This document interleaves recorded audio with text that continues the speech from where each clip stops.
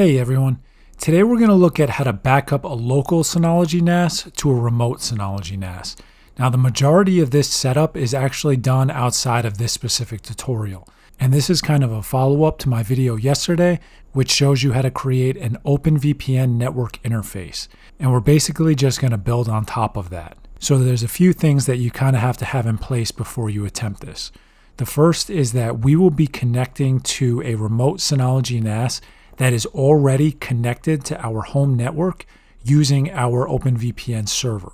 So everything's already kind of configured from a network perspective. We're just connecting to it through Hyper Backup. The second thing is that while we're connecting to it through Hyper Backup, what I'm actually doing in this tutorial is I'm connecting to a static IP address that I configured for OpenVPN server on my Synology NAS.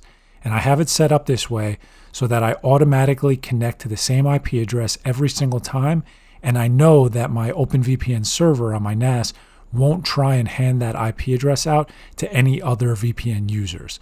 I have a different video for everything that I just described, and I'll leave links to those in the description. I also want to highlight before we get started that I have written instructions for this entire process in the description. So there are two different NASs that we have to actually configure in this process. We have our local NAS and we have our remote NAS. So the first thing that we're going to do is we're going to connect to that remote NAS and we're going to install Hyper Backup Vault from the package center.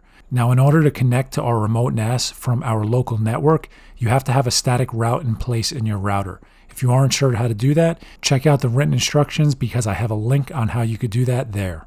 After it's done installing, you have to ensure that in your Synology firewall, you have an allow rule for port 6281. That's the port that Hyper Backup uses. After you do that, everything on the remote NAS is now set up properly, and we're going to shift our focus back to the local NAS. So if on your local NAS you don't have Hyper Backup installed, go to the package center and install that. Now when you launch it, what we're going to do is we're going to create a new task, and it's going to be connecting to a remote NAS device. And as soon as you do that, we're going to move on to the next section where you have to create the backup destination settings. So this is why I said earlier on that I set a static OpenVPN IP address for my remote users, because at this point I just put in the IP address for the VPN user that I'm connecting with, and that IP address should never change. So these settings will be correct indefinitely. After that, we're going to turn transfer encryption on. You're going to have to trust the certificate at that time. And then we're going to authenticate in with the remote NAS user that you want to use. After that, pick the shared folder that you want to back up to, select a file name by changing the directory settings, and then proceed to the next steps. Now you'll have to configure your folders and the applications that you actually want to back up. At this time, you'll be able to configure your backup settings. So you can run it based on the backup schedule that you want. If you don't want to run it automatically, you can uncheck everything and kind of go from there. But the one thing that I want to point out here is the client-side encryption. So since you're backing these files up off-site, it's a good idea to enable client-side encryption. And this pretty much just protects that specific backup file. So if it ever gets into the wrong hands, they won't be able to restore your data without that password. Now, the one thing that you have to note is when you add a password to that client-side encryption section and you proceed, it's going to actually export an encryption key.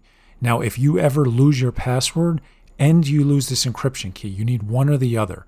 If you ever lose both of them, this backup will be dead forever. You won't be able to actually ever restore from it. So ensure that you keep that password and the encryption key safe so that if you ever do need to restore this data, you'll be able to use that to restore it. The next section will walk through backup rotations. This is kind of personal preference. The Smart Recycle option is actually pretty cool, but I still normally use the earliest version because I just want the earliest version that I created to be deleted. And then after that, you can apply it and the job will start. Now this is backing up your on-site NAS to your off-site NAS. After it's done, you should be able to connect to it and actually navigate through those files, restore the entire folder if you have to, but everything will be encrypted, which isn't technically required since we are using a VPN tunnel to actually back up these files. But regardless, it's a good idea to just set it because why not? But everything's encrypted the entire way. The backup will be encrypted. You'll be able to restore those files and everything will be safe off-site. So that wraps up the tutorial for today. It's a pretty basic process. This is actually the easier setup. The more difficult setup kind of revolves around OpenVPN, but even that's not too bad if you follow the guide. But that wraps up the tutorial for today. If you guys have any questions, please leave them in the comments. I do my best to respond to you as soon as I can. If this video helped you out, please give it a thumbs up and subscribe. Thanks, guys.